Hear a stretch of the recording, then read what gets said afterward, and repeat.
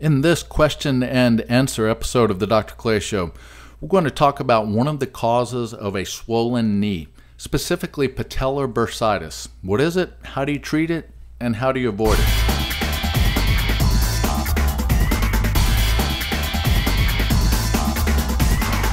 Good morning, good afternoon, or good evening, and welcome to another episode of the Dr. Clay Show. Now, as I said, this is a Q&A episode. Now, this question actually comes from a relative of mine. We'll call him Bill since his name is not Bill. And I want to point out that normally I do not rank questions in terms of which ones to answer and whether or not I know the person or not. However, this is a relative, and relatives get you Christmas gifts, birthday gifts, and they help you move and stuff like that. So what can I say? Now, Bill writes in and asks me a question about his swollen knee. His question is, what is inflamed knee bursitis on the top side of the kneecap? I've had it twice this year. It goes away after about a week. It swells up and gets sore. I ran a fever for a day or so, and then it feels better, but it's still a bit sore and is warm and red. What do you think? Well, I think I'm glad that's not my knee, but I also think that we can give you a little info here and get you pointed in the right direction, at least in terms of what to do to get this thing taken care of, and at least explain what this thing is. Now, let me point out both to you, Bill, and to everyone watching, regarding this episode and every single episode of the Dr. Clay Show, this is simply for information. I'm simply giving you information. It is not and never will be, never was intended to be a diagnosis or a treatment plan. You always, and I repeat always, need to see your doctor about this or any other condition, because you never know what might be going on. In the case of patellar bursitis, tuberculosis could actually be, it's rare, but it could be associated with the condition. And if that's the case, you need to know that. So always, when in doubt at all, go to your doctor and get it checked out. All right, now let's first look at what is patellar bursitis. Now let's break the word down first, and let's look at this itis part, which essentially just means inflammation of. So if you have tendonitis, you've got inflammation of a tendon or swelling of a tendon. And in this case, we're talking about swelling of a bursa, which is B-U-R-S-A. If you have one of them, in the plural version of that, you add an E on the end. Now, a bursa is essentially a fluid-filled sac that its job is to reduce friction. Now, I'm no artist, but let me try to illustrate here. All right, so let's say that is your skin.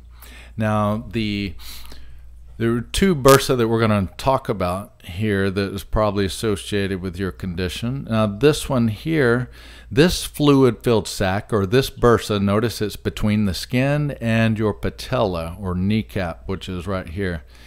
Now, this one, this bursa, is called the prepatellar bursa. Prepatellar bursa, whereas the one down here is called the infrapatellar bursa. Infra as in below. Okay, now most commonly, I should point out that most commonly, when we're talking about patellar bursitis, we're typically talking about the prepatellar bursitis variety, or this one up here. So this bursa here is the most commonly affected. And that thing will swell up huge. I mean, there's practically no limit to how big it will get. This thing can get huge, as well as can this one. Now, the reason it swells to begin with and gets inflamed is because of injury to it. So whether you bang it, a little bit all the time, like let's say your wife is making you clean the floor because you've been bad. Well, if you're down on your hands and knees cleaning the floor, then you can irritate this bursa right here, and this thing can get swollen and huge. So it's either a a small but sort of ongoing irritation, or it can be even from just one traumatic blow, like if you're playing football or something like that. And then likewise, same for the infrapatellar bursa or infrapatellar bursitis. Let me point out that you also may see the term subcutaneous associated with these, as that means under the skin, and of course these are under the skin.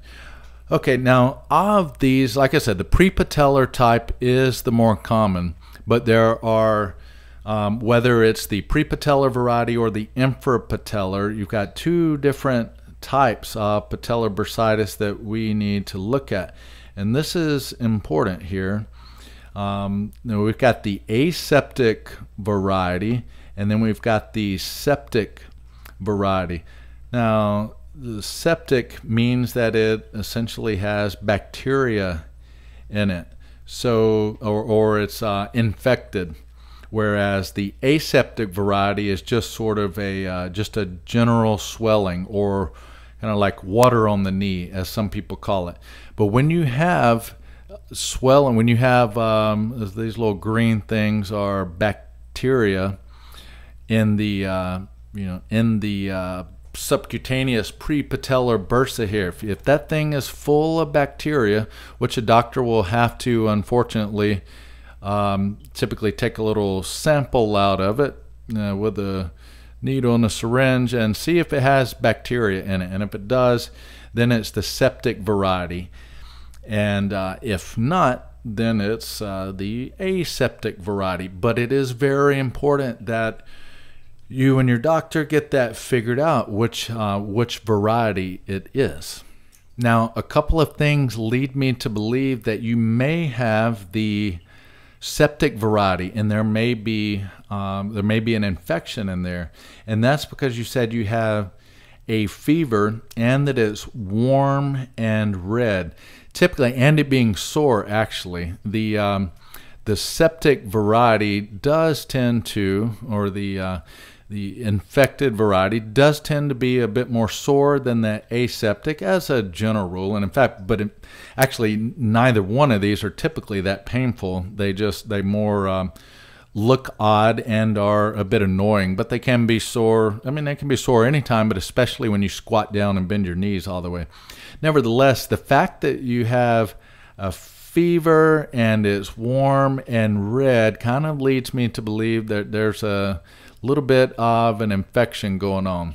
So definitely need to get that checked out. Now, that can get infected simply from a cut or a puncture wound on top of the area. There could be different causes, but nonetheless, get it checked out to determine which variety it is.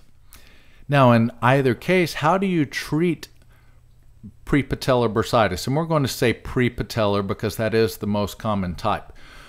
Well, as a general rule, a good method of conservative treatment is the acronym RICE, and that's rest, ice, compression, as in like maybe putting an ACE bandage around it, not too tightly, of course, just fairly lightly, and elevation. All of these help to reduce the inflammation or the itis associated with that swollen bursa. So the ice causes a vasoconstriction, which decreases the blood flow and helps reduce the inflammation, and the compression just basically helps to squeeze the excess fluid out of there, whereas the elevation helps return that fluid back to the heart. Now, so this is generally a good acronym: rest, ice, compression, or a good, good rule of thumb. Like even if you sprain an ankle or so on, when you have various things that are swollen, so to speak, the RICE is a good rule of thumb. Now, I should mention here that you want to generally ice the area for no more than 20 minutes, less than or equal to 20 minutes on, so to speak, or with ice, and then followed by about roughly, or not less than, let's make that greater than actually, so at about 40 minutes off. So because you don't want to do it too often. Even too much of a good thing is not good. So if you keep ice on there too long, it can have the opposite effect actually and promote inflammation. So generally speaking, up to 20 minutes per hour, or until the area goes numb, and because you don't want to get frostbitten or overdo it in general. Okay, so rest ice compression elevation. Likewise, your doctor may also recommend a non-steroidal anti-inflammatory drug, or an NSAID as we call them. For example, ibuprofen is one example of an NSAID used to treat this pre-patellar bursitis.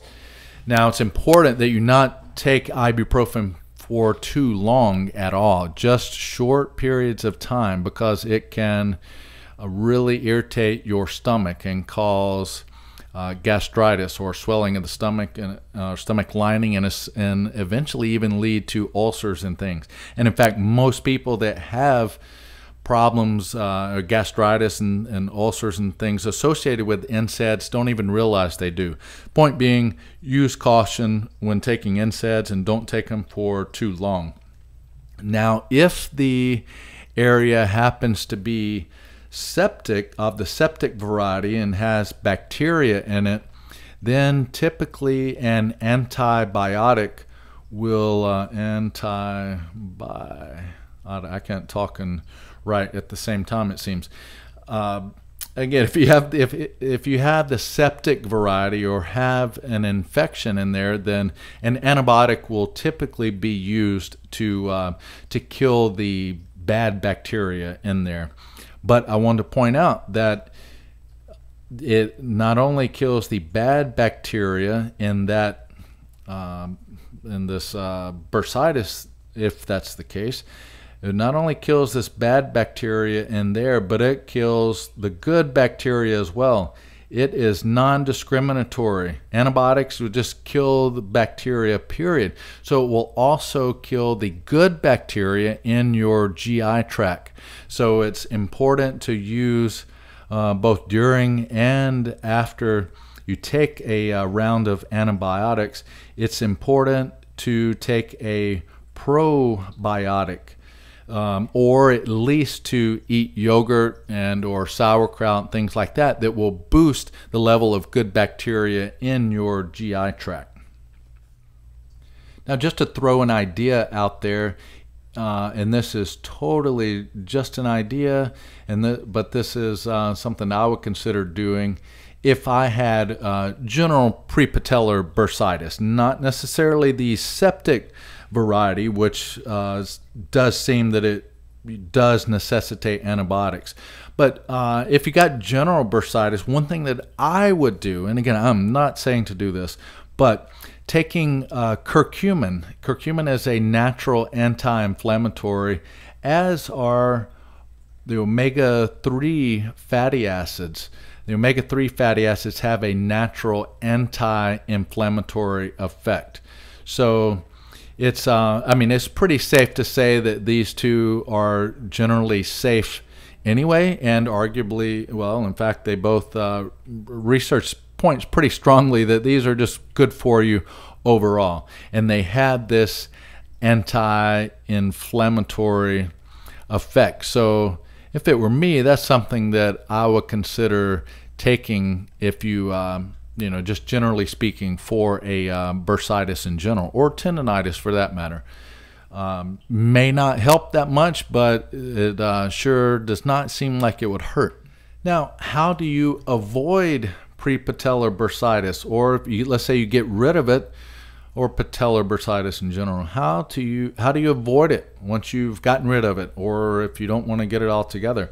Basically, it's just you have to remove the insult, whatever it is that you did to it, and it tends to be some sort of kneeling activity, like cleaning the floor like Cinderella, maybe kneeling down to armor all the tires on your car. Whatever it is, you've got to remove the insult, or whatever it was that caused the inflammation or irritation to begin with. That's the key. And since this is typically it's this thing, the pre-patellar bursitis is often called housemaid's knee because of the that it's so commonly associated with, you know, kneeling down and cleaning the floor or cabinets or whatever is down low. A good sort of preventative treatment is to, it maybe sounds a little sissified, but is to wear knee pads. The knee pads will reduce the or eliminate the irritation to these bursa to begin with. So that is the key to both getting rid of it short term but especially making sure that it stays gone for good once you get rid of it, is to don't irritate it anymore, and wear knee pads whenever you're kneeling on the ground, or if you're playing football, rugby, whatever the case, then even wear knee pads in that. Okay, Bill, I hope this helps you out and helps you to take care of that puffy, red, swollen, tender knee of yours. And don't forget, I wear a XXL shirt and a size 12 shoe come Christmas time. And the rest of you guys, likewise, I hope this helps you out and gives you a little insight into patellar bursitis and what it is, how to treat it, and how to avoid it. Till next time, take care.